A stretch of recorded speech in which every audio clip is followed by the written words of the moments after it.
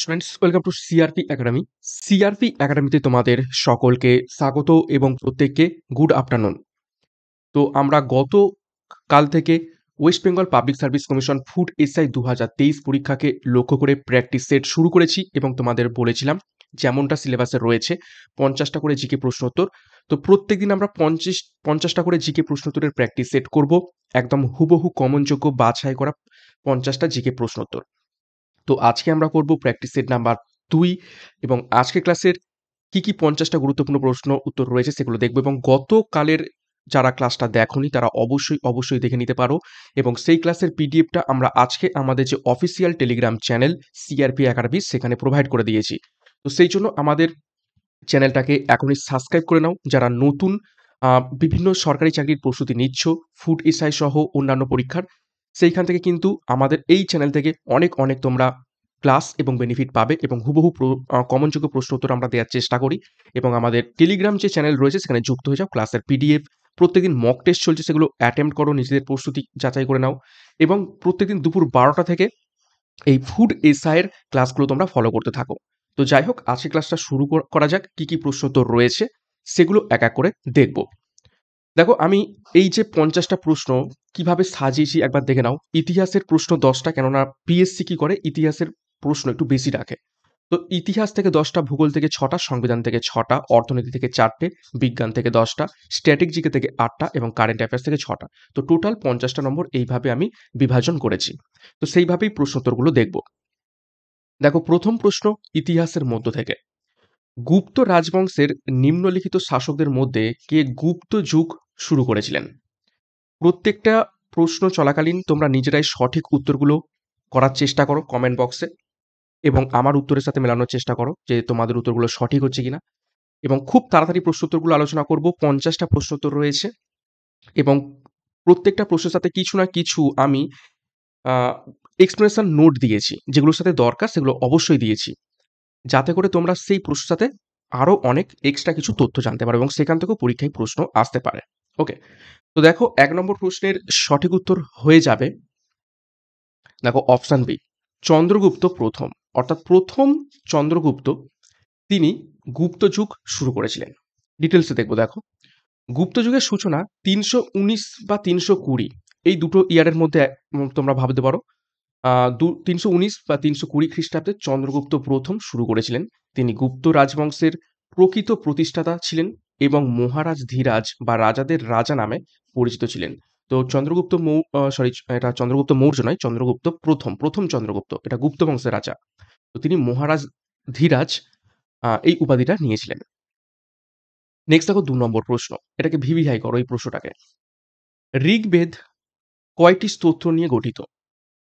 অর্থাৎ ঋগ্বেদে কতগুলো স্তোত্র বা কতগুলো মন্ত্র, যাই বলো না কেন, কতগুলো মন্ত্র রয়েছে?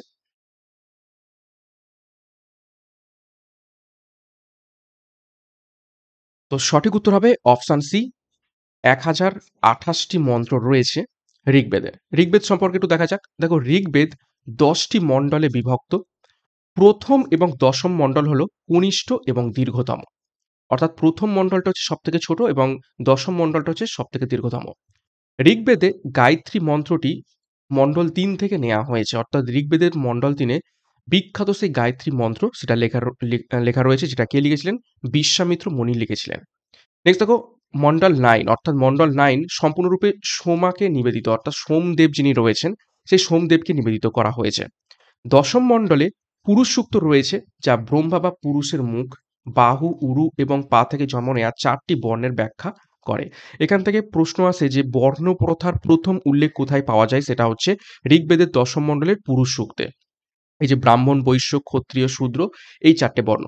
তারপর দেখো, নাসাদিয়া সূক্ত, যা মহাবিশ্বের উৎপত্তি সম্পর্কে আলোচনা করে, সেটা দশম মণ্ডলে রয়েছে। তো খুবই গুরুত্বপূর্ণ তথ্য দেখলাম ঋগ্বেদ সম্পর্কে। নেক্সট দেখো 3 নম্বর প্রশ্ন কি বলছে। হিদাস্পেসের বিখ্যাত যুদ্ধ আলেকজান্ডার এবং নিম্নলিখিত কোন ভারতীয় শাসকের মধ্যে হয়েছিল? এটাও ভিভিআই করবে। হিদাস্পেসের বিখ্যাত যুদ্ধ আলেকজান্ডার এবং নিম্নলিখিত কোন ভারতীয় শাসকের মধ্যে হয়েছিল? আমরা চেষ্টা করব কম সময়ে সবথেকে বেশি সংখ্যক প্রশ্নোত্তর করার। 50টা প্রশ্নোত্তর করব, হার্ডলি 35 থেকে আমরা 40 মিনিটের মধ্যেই কমপ্লিট করে দেওয়ার চেষ্টা করব। তো সঠিক উত্তর হবে এখান থেকে দেখো রাজাপুরু। রাজাপুরুর সাথে হিরিসপাসের যুদ্ধ হয়েছিল এবং এই সালটা কিন্তু খুবই গুরুত্বপূর্ণ। 326 বিসি, 326 খ্রিস্টপূর্বাব্দে। ডিটেলসে দেখব দেখো। 326 খ্রিস্টপূর্বাব্দে পারস্যের আচেমেনিড সাম্রাজ্য জয় করার পর আলেকজান্ডার খাইবার গিরিপথ দিয়ে ভারতে প্রবেশ করেন। রাজা পোরাস বা পুরু এবং আলেকজান্ডারের মধ্যে হাইদাসপাসেস বা হিদিসপাসেস, যেটা হচ্ছে ঝিলামের উপর, ঝিলাম হচ্ছে ঝিলাম একটি গুরুত্বপূর্ণ নদী, সেই নদীর তীরে বিখ্যাত যুদ্ধ হয়েছিল। এবং এখান থেকে আরেকটা প্রশ্ন পরীক্ষায় আসে, সেটা হচ্ছে আলেকজান্ডার কত বছর ভারতে ছিলেন? আলেকজান্ডার ভারতে 19 মাস ছিলেন। নেক্সট 4 নম্বর প্রশ্ন দেখো। আমরা 3টে প্রশ্ন প্রাচীন ভারত থেকে দেখলাম। আমি কিন্তু ইতিহাসকেও আবার 3টে ভাগে ভাগ করেছি। হিস্ট্রিকে 3টে ভাগে ভাগ করেছি। 10 নম্বর প্রাচীন, 10 নম্বর মধ্য ভারত, সরি ভুল বলছি। 3 নম্বর প্রাচীন, 3 নম্বর মধ্য ভারত আর 4 নম্বর আ আধুনিক ভারত থেকে ডিস্ট্রিবিউট করেছি। তো টোটাল 10 নম্বর এইভাবে, ঠিক আছে? তো যাই হোক, গজনির মামুদ কতবার ভারত আক্রমণ করেন? সঠিক উত্তর অপশন সি, 17 বার ভারত আক্রমণ করেছিলেন গজনির মামুদ। ডিটেলসে দেখো। দেখো তিনি 1000 থেকে 1026 সালের মধ্যে মোট 17 বার ভারত আক্রমণ করেন। 1025 সালে তিনি সোমনাথ মন্দির আক্রমণ করেন এবং লুট এবং ধ্বংস করেন সোমনাথ মন্দিরকে। তিনি হিন্দু মন্দিরের মূর্তি ধ্বংস করে দিতেন। অর্থাৎ মন্দিরতে লুট করছে, ধ্বংস করছে সেরকম তো বটেই, সাথে মন্দিরের যে বিগ্রহ, সেই বিগ্রহ ধ্বংস করে দিতেন। যার জন্য তাকে একটা উপাধি দেয়া হয়, সেটা হচ্ছে কি বাতসিকান। বাতসিকান কথার অর্থ হচ্ছে মূর্তি ধ্বংসকারী। নেক্সট দেখো 5 নম্বর প্রশ্ন। দিল্লির কোন সুলতান আমির আল মুমিনিন উপাধি ধারণ করেছিলেন? দিল্লির নিচের কোন সুলতান আমির আল মুমিনিন এই উপাধিটা ধারণ করেছিলেন? একদম স্ট্যান্ডার্ড প্রশ্ন উত্তর করানো হচ্ছে এবং এবছর কম্পিটিশন কিন্তু খুব বাড়তে চলেছে। সেই ব্যাপারে ভিডিও করে দিয়েছি, তোমরা দেখে নিতে পারো।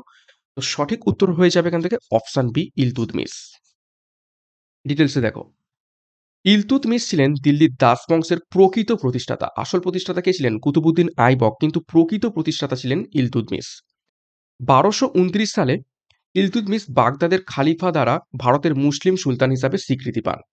অতঃপর তিনি আমির আল মুমিনিন বা বিশ্বস্তদের সেনাপতি উপাধি গ্রহণ করে এবং তার মুদ্রায় খলিফার নাম খোদাই করা হয়।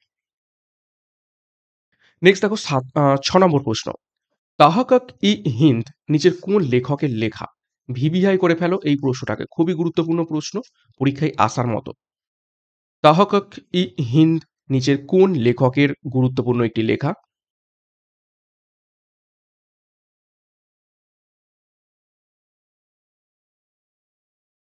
সঠিক উত্তর হবে অপশন সি, আল বেরুনি। দেখো আল বেরুনি কে ছিলেন? আল বেরুনি ছিলেন সুলতান মাহমুদের সভাকবি। 7 নম্বর প্রশ্ন থেকে আমরা আধুনিক ভারতের মধ্যে ঢুকে পড়ব। দেখো ভারতীয় জাতীয় কংগ্রেস গঠনের সময় ভারতের গভর্নর জেনারেল ছিলেন নিচের কোন ব্যক্তি বা কোন জন? ভারতীয় কংগ্রেসের গঠনের সময় ভারতের গভর্নর জেনারেল নিচের কোন ব্যক্তি ছিলেন? সঠিক উত্তর অপশন সি, লর্ড ডাফরিন। জাতীয় কংগ্রেস কত সালে প্রতিষ্ঠিত হয়? 1885 সালে। ডিটেলসে দেখবো দেখো। 1885 সালে এ.ও. হিউম দ্বারা ভারতীয় জাতীয় কংগ্রেসের ভিত্তি এবং 1885 সালের তৃতীয় অ্যাংলো বার্মিজ যুদ্ধ, তার সময়ের দুটি গুরুত্বপূর্ণ ঘটনা। এখানে তার বলতে কার? ওই লর্ড ডাফরিনের সময়ের গুরুত্বপূর্ণ ঘটনা। নেক্সট দেখো 8 নম্বর প্রশ্ন। কেশরী পত্রিকার সম্পাদক কে ছিলেন? নিচের কোন ব্যক্তি কেশরী পত্রিকা সম্পাদক ছিলেন?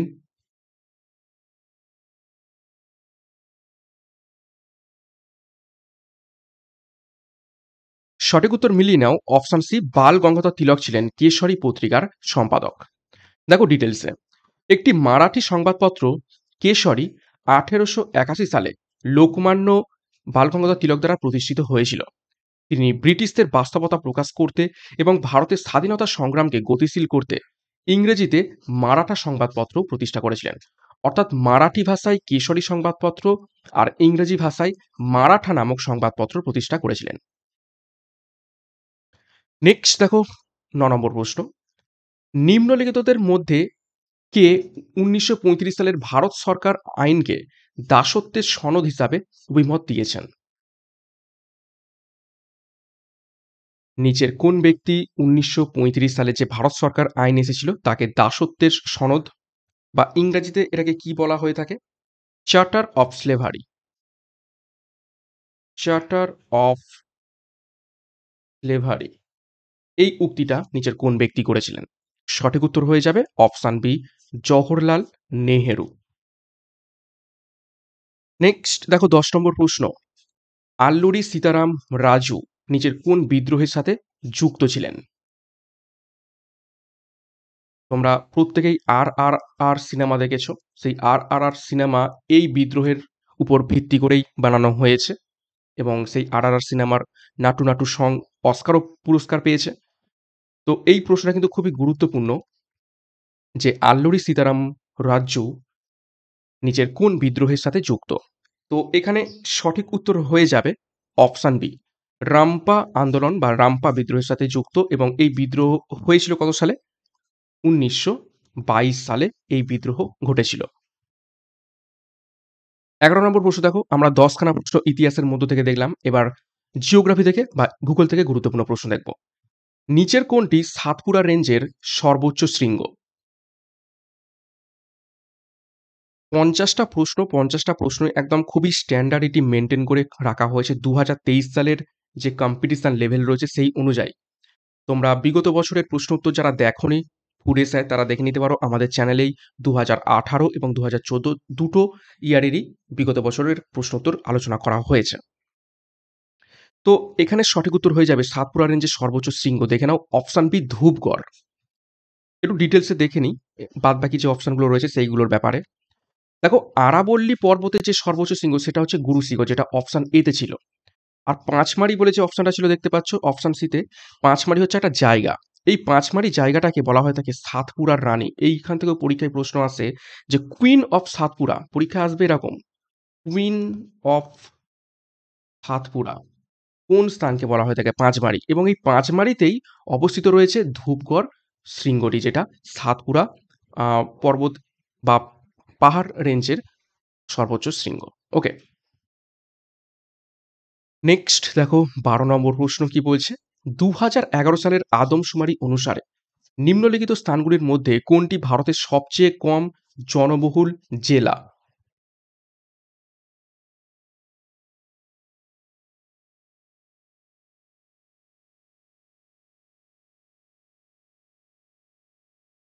বারো নম্বর প্রশ্নের সঠিক উত্তর কি হবে? সঠিক উত্তর হবে অপশান ডি, দিবাং উপত্যকা। ঠিক আছে, দিবাং উপত্যকা সেখানে সব থেকে কম জনবহুল জেলা হিসাবে তকমা পেয়েছে 2011 সালের আদমশুমারি অনুসারে। এটা অবস্থিত কোথায়? অরুণাচল প্রদেশ। অরুণাচল প্রদেশ। প্রতি বর্গ কিলোমিটারে মাত্র একজন করে বসবাস করে। আর যদি প্রশ্ন আসে সবচেয়ে বেশি জনবহুল জেলা সেটা কোনটা? সেটা হবে মহারাষ্ট্রের, সরি এটা মাহে নয় থানে হবে, থানে, থানে, মহারাষ্ট্রের থানে। ওকে, আর যদি বলে পশ্চিমবঙ্গের মধ্যে, পশ্চিমবঙ্গের ক্ষেত্রে হবে উত্তর 24 পরগনা এবং উত্তর 24 পরগনা সেকেন্ড ইন ইন্ডিয়া এই থানের পরেই সব থেকে জনবহুল জেলা। নেক্সট 13 নম্বর প্রশ্ন দেখো, নিচের কোন স্থানটি বিষুবরেখার কাছে অবস্থিত?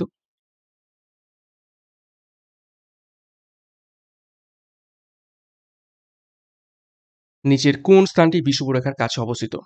চারটা অপশন দেখো, পাম্বান, রামেশ্বরম, কন্যাকুমারী এবং পিগমেলিয়ান পয়েন্ট।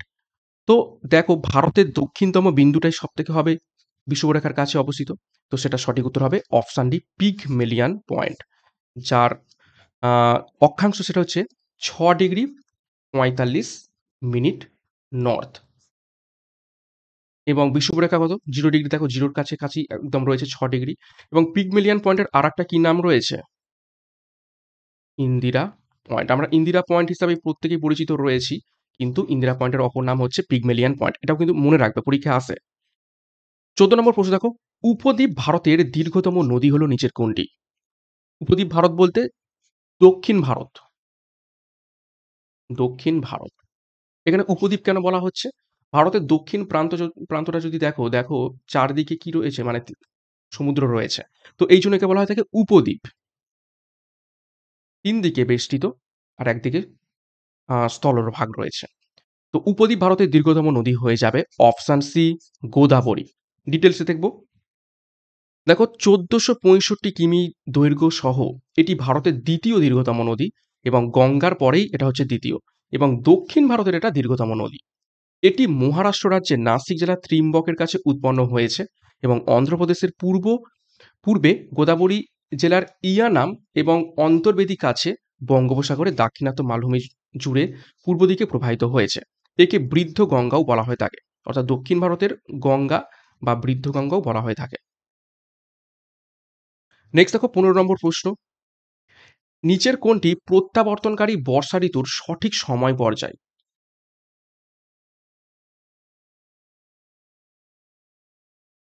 নিচের কোনটি প্রত্যাবর্তনকারী বর্ষা ঋতুর সঠিক পর্যায়? প্রত্যাবর্তনকারী বর্ষা বলতে আমি ছবি এঁকে তোমাদের একটু বুঝিয়ে দিই। বর্ষা ঢোকে সাউথ ইস্ট থেকে, সরি সাউথ ওয়েস্ট থেকে, একটু ভুল বললাম, সরি। সাউথ ওয়েস্ট, দক্ষিণ পশ্চিম মৌসুমী বায়ুর মাধ্যমে বর্ষা ঢুকছে, আর বর্ষা ফিরবে এই দিক থেকে, নর্থ ইস্ট। এবং এইরকম একটা প্রশ্ন আমরা করেছিলাম যে ভারতের কোথায় দুবার বৃষ্টি হয়, সেটা আমরা করেছিলাম করমণ্ডল উপকূল তামিলনাড়ু, বর্ষাকালের জন্য হচ্ছে, আবার যখন বর্ষা ফিরে আসে তখন হচ্ছে। এবার এখানে প্রশ্ন করা হয়েছে প্রত্যাবর্তনকারী বর্ষা ঋতুর, অর্থাৎ নর্থ ইস্টের যে বাতাস, মৌসুমী বাতাস, সেটা সময় কোনটা? তো সঠিক উত্তর হয়ে যাবে এখান থেকে অপশন ডি, অক্টোবর থেকে ডিসেম্বর। এবং যে কারণে দেখো ডিসেম্বর পড়েছে, শীতকালে এই করমণ্ডল উপকূলে বৃষ্টিপাত হয়ে থাকে। 16 নম্বর প্রশ্ন দেখো, বাঁধ এবং তাদের সংশ্লিষ্ট রাজ্যগুলির নিম্নলিখিত মিলগুলির মধ্যে কোনটি সঠিক নয়? দেখো 4টে অপশন দেয়া রয়েছে, কিছু বাঁধ এবং সেই বাঁধ কোন রাজ্যে অবস্থিত রয়েছে সেই রকম কিছু পেয়ার দেয়া রয়েছে। তো কোন পেয়ারটা সঠিক নয়? 4টে অপশন দেখো, তুঙ্গভদ্রা বাঁধ কর্ণাটক, তাওয়া বাঁধ রাজস্থান, তেহরি বাঁধ উত্তরাখণ্ড, মুল্লা পেরিয়ার বাঁধ কেরালা। তো কোনটা সঠিক নয়? তো সঠিক নয় হবে অপশন বি, তাওয়া বাঁধ রাজস্থান। এটা সঠিক নয়। তাওয়া বাঁধ কোথায় অবস্থিত রয়েছে? মধ্যপ্রদেশ, মধ্যপ্রদেশে অবস্থিত। এবং দেখতে পাচ্ছ তেহরি বাঁধ, তেহরি বাঁধ হচ্ছে উচ্চতম বাঁধ, ভারতের উচ্চতম বাঁধ। নেক্সট দেখো 17 নম্বর প্রশ্ন, ভারতের সংবিধানের নিচের কোন অংশে কল্যাণ রাষ্ট্রের ধারণা অন্তর্ভুক্ত রয়েছে? দেখো আমরা পলিটির মধ্যে ঢুকে বললাম বা সংবিধানের মধ্যে ঢুকে বললাম, সংবিধান থেকে 6খানা প্রশ্ন উত্তর করব। ভারতের সংবিধানের নিচের কোন অংশে কল্যাণ রাষ্ট্রের ধারণা অন্তর্ভুক্ত রয়েছে? কল্যাণ রাষ্ট্র ধারণা বলতে DPSP, directive principal state policy. তো সঠিক উত্তর হয়ে যাবে অপশন সি, নির্দেশিক নীতি, ডিপিএসপি।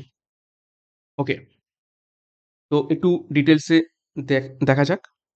দেখো ভারতের সংবিধানের পার্ট 4, ঠিক আছে, কলা, বা এখানে কলা দেওয়া হয়েছে, অ্যাকচুয়ালি ইংরাজি থেকে বাংলায় ট্রান্সলেট করেছি বলে একটু উল্টোপাল্টা হয়ে গেছে। এটা হবে ধারা, ধারা 36 থেকে 51। এতে থাকা রাজ্যের নীতির নির্দেশমূলক নীতিগুলির লক্ষ্য একটি কল্যাণ রাষ্ট্রের মাধ্যমে সামাজিক ও অর্থনৈতিক গণতান্ত্রিক ন্যায় বিচার প্রতিষ্ঠা করা। তো এই যে ডিপিএসপির পার্ট কত 4 এবং আর্টিকেল কত 36 থেকে 51। নেক্সট দেখো 18 নম্বর প্রশ্ন, ভারতীয় সংবিধানের কোন অনুচ্ছেদে বলা হয়েছে যে প্রধানমন্ত্রী রাষ্ট্রপতি কর্তৃক নিযুক্ত হবেন? তো দেখো একটা প্রশ্নের মাধ্যমে আমরা দুটো প্রশ্ন জানতে পারছি, যে প্রধানমন্ত্রীকে নিয়োগ কে করে থাকেন? রাষ্ট্রপতি করে থাকেন। তো এই যে ব্যাপারটা যে রাষ্ট্রপতি প্রধানমন্ত্রীকে নিয়োগ করবেন, এটা কোন আর্টিকেলে বলা রয়েছে বা কোন অনুচ্ছেদে বলা হয়েছে? সঠিক উত্তর হবে দেখো অপশন ডি, অনুচ্ছেদ 75। নেক্সট দেখো 19 নম্বর প্রশ্ন, কোন সাংবিধানিক সংশোধনী অনগ্রসর শ্রেণীর জাতীয় কমিশনকে সাংবিধানিক মর্যাদা প্রদান করে? নিচের কোন সাংবিধানিক সংশোধনী অনগ্রসর শ্রেণীর জাতীয় কমিশনকে সাংবিধানিক মর্যাদা প্রদান করে? অর্থাৎ ব্যাকওয়ার্ড ক্লাসের যে কমিশন রয়েছে সেই কমিশনকে সাংবিধানিক মর্যাদা দিয়েছে। সঠিক উত্তর হবে এটা অপশান সি, ১০২ নম্বর সংবিধান সংশোধন, এবং এটা হয়েছিল কত? ২০১৮ সালে। ২০ নম্বর প্রশ্ন দেখো, ভারতের সংবিধানের কোন অনুচ্ছেদে ভারতের কম্পট্রোলার অ্যান্ড অডিটর জেনারেল বা সিএজির একটি স্বাধীন অফিসের ব্যবস্থা করা হয়েছে? প্রশ্নটাকে ভিভিআই করে ফেলো, খুবই গুরুত্বপূর্ণ প্রশ্ন, পরীক্ষায় আসার মতো।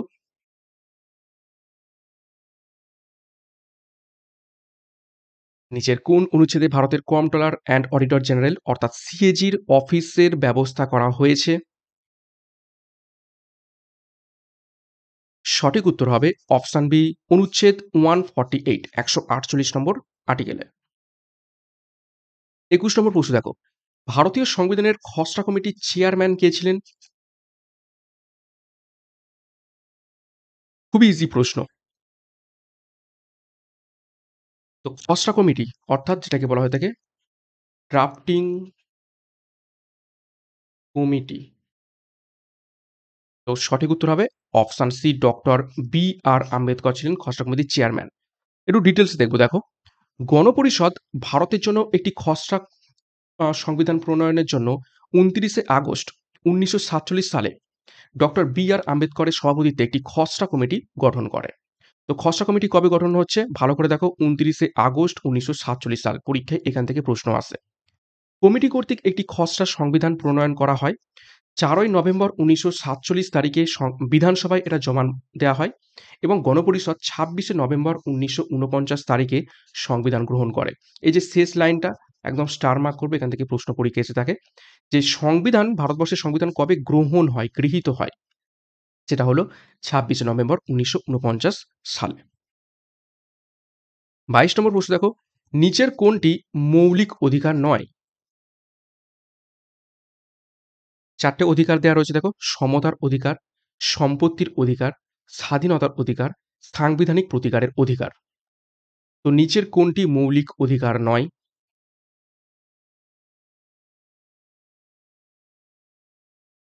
সঠিক উত্তর হবে অপশান বি, সম্পত্তির অধিকার। সম্পত্তির অধিকার একটা সময় মৌলিক অধিকারের মধ্যেই ছিল, কিন্তু সেটাকে বের করে দেওয়া হয়েছে মৌলিক অধিকারের তালিকা থেকে, এখন বর্তমানে এটা একটা আইনি অধিকার। সমতার অধিকার মৌলিক অধিকার, এটা হচ্ছে আর্টিকেল 14। স্বাধীনতার অধিকার আর্টিকেল 19। সাংবিধানিক প্রতিকারের অধিকার আর্টিকেল 32।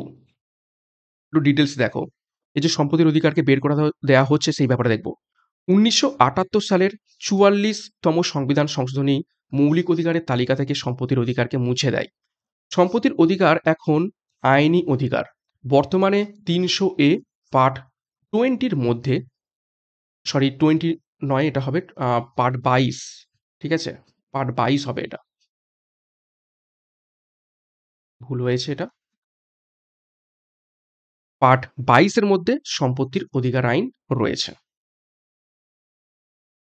নেক্সট দেখো ২৩ নম্বর প্রশ্ন।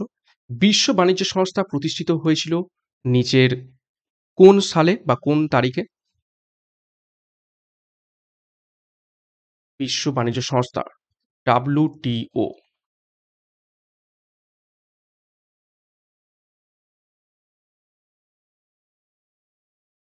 ২৩ নম্বর প্রশ্নের সঠিক উত্তর হবে অপশান ডি, ১৯৯৫ সালে। বিশ্ব বাণিজ্য সংস্থা WTO-র পূর্ব নাম পরীক্ষায় আসে। পূর্ব নাম ছিল গ্যাট, GATT। এর সদর দপ্তর কোথায়? সদর দপ্তর জেনেভা শহরে। ২৪ নম্বর প্রশ্ন দেখো, কৃষি আয়কর থেকে রাজস্ব সংগ্রহ করা হয় নিচের কোন সরকার থেকে?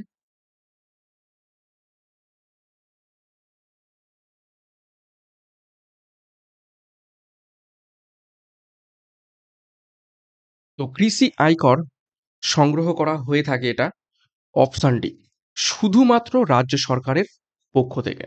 এবং এই কৃষি আয়কর এটা হচ্ছে একটা ইনডাইরেক্ট ট্যাক্স, ঠিক আছে? নেক্সট দেখো ২৫ নম্বর প্রশ্ন, আন্তর্জাতিক আর্থিক প্রতিষ্ঠানের নাম দিন যা বিভিন্ন দেশের মুদ্রার বিনিময় মূল্য নিয়ন্ত্রণ করে? অর্থাৎ নিচের কোন আন্তর্জাতিক আর্থিক প্রতিষ্ঠান যা বিভিন্ন দেশের মুদ্রার বিনিময় মূল্যকে নিয়ন্ত্রণ করে থাকে?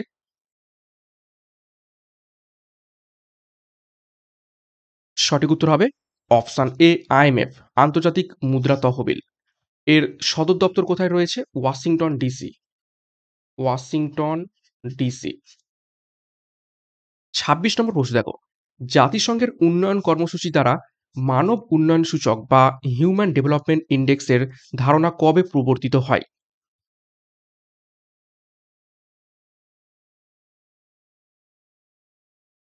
নিচের কোন সালে মানব উন্নয়ন সূচক বা হিউম্যান ডেভেলপমেন্ট ইন্ডেক্সের ধারণা প্রবর্তিত হয়? সঠিক উত্তর হয়ে যাবে এখান থেকে অপশান সি ১৯৯০ সালে। এবং বর্তমানে ভারতের অবস্থান কোথায়? এইচডিআইতে, হিউম্যান ডেভেলপমেন্ট ইন্ডেক্সে সেটা কত? ১৩২ নম্বর পজিশনে রয়েছে। ২৭ নম্বর প্রশ্ন দেখো, সায়েন্সের মধ্যে ঢুকে পড়লাম।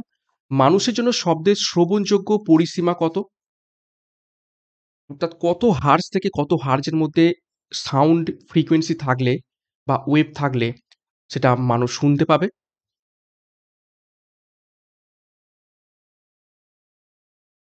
সঠিক উত্তর হবে অপশন সি ২০ হার্জ থেকে ২০,০০০ হার্জের মধ্যে যদি শব্দ হয়ে থাকে তাহলে সেটা শ্রবণযোগ্য মানুষের জন্য।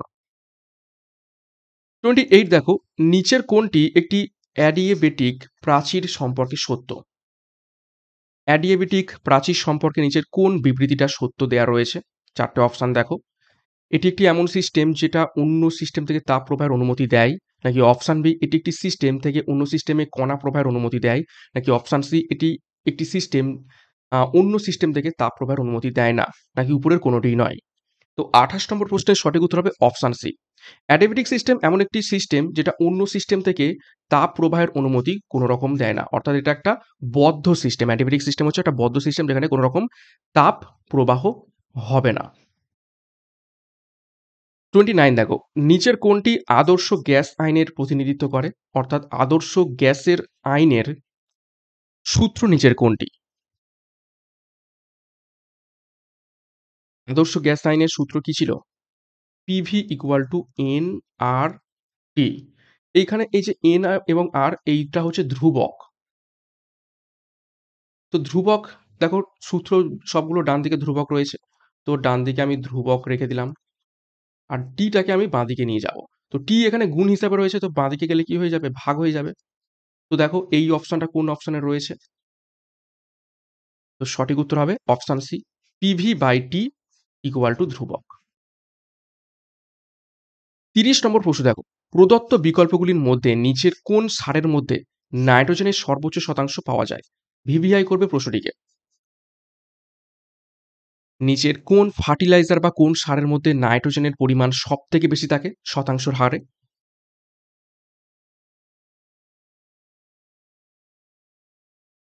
সঠিক উত্তর হবে অপশন ডি ইউরিয়া। ইউরিয়াতে সবথেকে বেশি পরিমাণ নাইট্রোজেন থাকে এবং পরিমাণটা দেখো 46% বা 47% অনেক সময় উত্তরে দেওয়া হয়ে থাকে। তো 46 থেকে 47% নাইট্রোজেন থেকে থাকে ইউরিয়াতে। ৩১ নম্বর প্রশ্ন দেখো, এস অরবিটালে কয়টি ইলেকট্রন থাকতে পারে?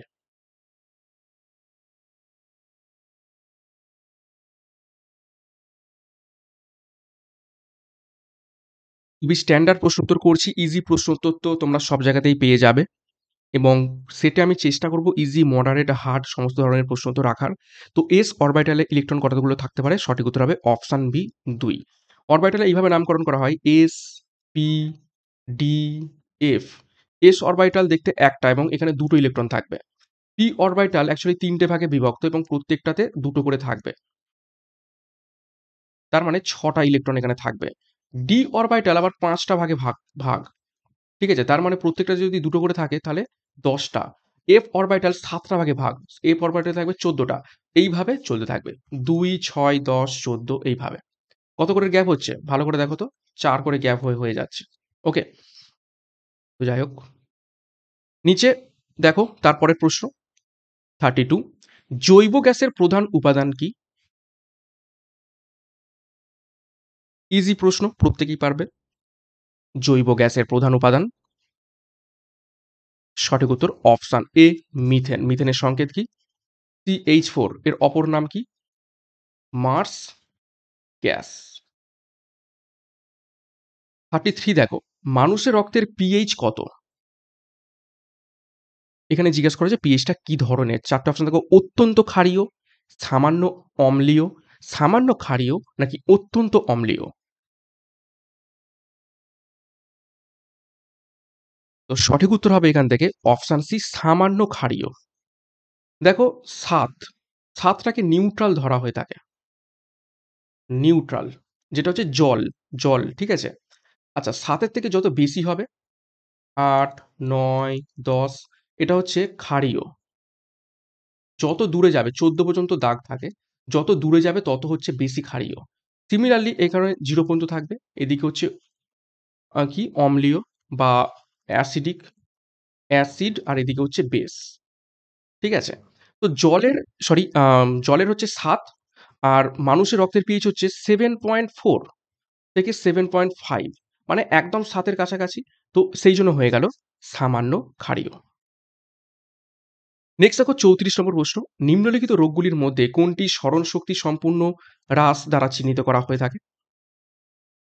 অর্থাৎ নিচের কোন রোগের মাধ্যমে আমরা বুঝে থাকি যে কোনো একজন ব্যক্তি তার মেমোরি বা স্মরণশক্তি কমে যাচ্ছে। স্মরণশক্তি কমে যাওয়ার রোগকে কি বলা হয়ে থাকে এক কথায়?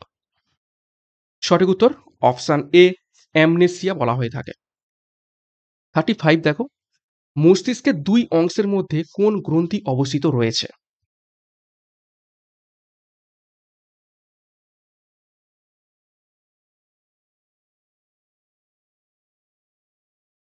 তো সঠিক উত্তর হবে অপশন এ পাইনাল গ্রন্থি, বা অনেক সময় এটাকে কি বলা হয়ে থাকে পিনিয়াল। পিনিয়াল গ্রন্থি অবস্থিত রয়েছে।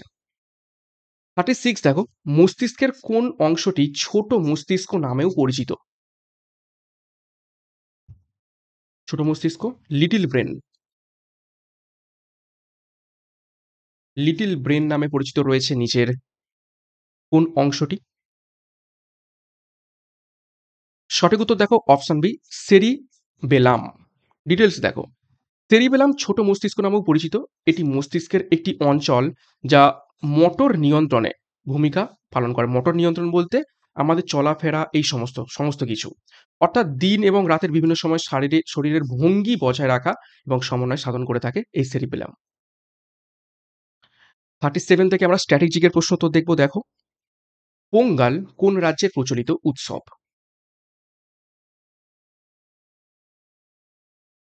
সঠিক উত্তর করার চেষ্টা করবে। অনেকবারই পরীক্ষায় এসেছে, স্টার মার্ক করে রাখতে পারো। তো পোঙ্গাল সঠিক উত্তর হবে অপশন বি, তামিলনাড়ু রাজ্যের প্রচলিত উৎসব পোঙ্গাল। 38, নিম্নের কোনটি মেরি কমের আত্মজীবনী? নিচের কোনটি মেরি কমের আত্মজীবনী বা অটোবায়োগ্রাফি? সঠিক উত্তর অপশন সি আনব্রেকেবল। 39 দেখো, ব্যাকটেরিয়াকে আবিষ্কার করেন? নিচের কোন ব্যক্তি ব্যাকটেরিয়া আবিষ্কার করেছিলেন?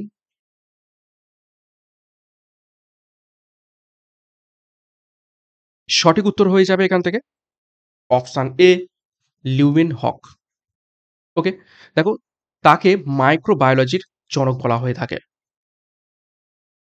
40 নম্বর প্রশ্ন, সিউরি শহরটি কোন নদীর তীরে অবস্থিত?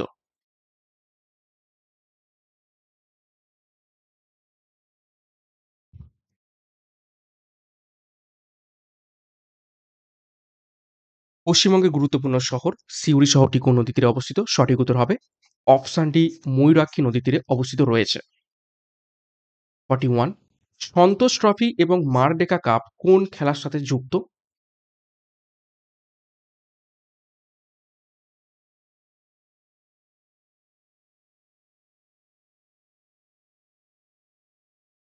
তো সঠিক উত্তর হবে অপশন ডি ফুটবল। ফুটবল খেলার সাথে যুক্ত রয়েছে সন্তোষ ট্রফি এবং মারডেকা কাপ। 42 দেখো, ইরানের পার্লামেন্টের নাম কি? বিভিন্ন দেশের সংসদ বা পার্লামেন্টের নাম পরীক্ষায় এসে থাকে। তো ইরানের পার্লামেন্টের নাম কি?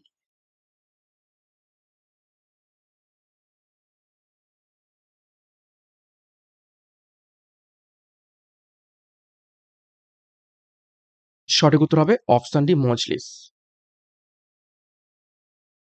43 দেখো, প্রথম বাঙালি মহিলা পিএইচডি করেন, তিনি হলেন নিচের কোন ব্যক্তি? নিচের কোন বাঙালি মহিলা প্রথম পিএইচডি করেছিলেন? ভিভিআই করবে প্রশ্নটিকে।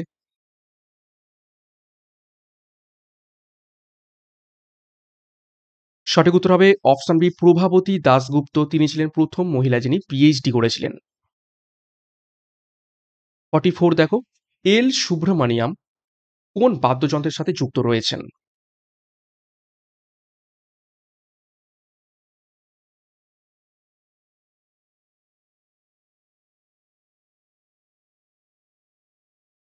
তো 44 এর সঠিক উত্তর হয়ে যাবে অপশন ডি বেহালা। এল সুব্রমণিয়াম কোন বাদ্যযন্ত্রের সাথে যুক্ত? তিনি হলেন বেহালা বাদ্যযন্ত্রের সাথে তিনি যুক্ত রয়েছেন। নেক্সট যে 6টা প্রশ্ন তো রয়েছে সেটা আমরা কারেন্ট অ্যাফেয়ার্স থেকে দেখে নেব। দেখো 45 নম্বর প্রশ্ন, ফুড কনক্লেভ 2023 কোন রাজ্যে অনুষ্ঠিত হয়েছিল?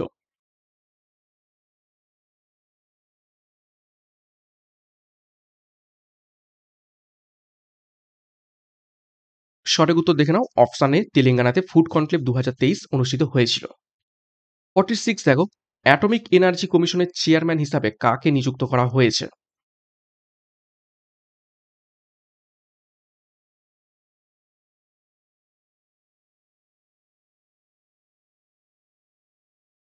সঠিক উত্তর হবে option A Ajit Kumar মহন্তিকে atomic energy কমিশনের চেয়ারম্যান হিসাবে নিযুক্ত করা হয়েছে।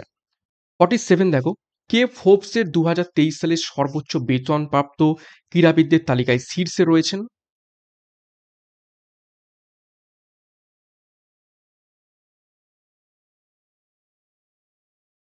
সঠিক উত্তর অপশন সি ক্রিশ্চিয়ানো রোনালদো। 48 দেখো, সম্প্রতি কে লাইপজিগ বই পুরস্কার 2023 জিতেছে? নিচের কোন লেখক লাইপজিগ বই পুরস্কার বা লাইপজিগ বুক প্রাইজ জিতেছেন? সঠিক উত্তর অপশন এ মারিয়া স্টেপানোভা। 49 দেখো, ওয়ার্ল্ড স্নুকার চ্যাম্পিয়নশিপ 2023 কে জিতলেন?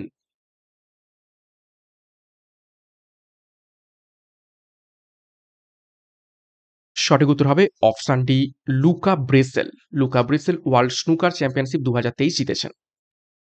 50 নম্বর প্রশ্ন এবং আজকের ক্লাসের শেষ প্রশ্ন, দেখো মার্কিন যুক্তরাষ্ট্রের কোন স্টেট সম্প্রতি দীপাবলিকে ন্যাশনাল হলিডে হিসাবে ঘোষণা করেছে?